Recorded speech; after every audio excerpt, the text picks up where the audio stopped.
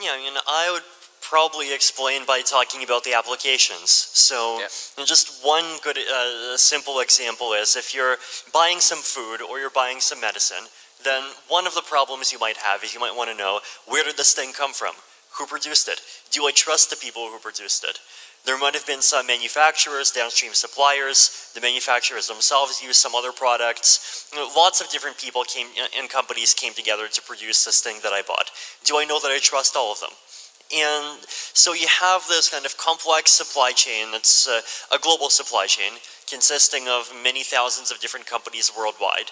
And you'd want to ideally have some kind of common shared network that you could use to get all of this information of where each individual thing came from.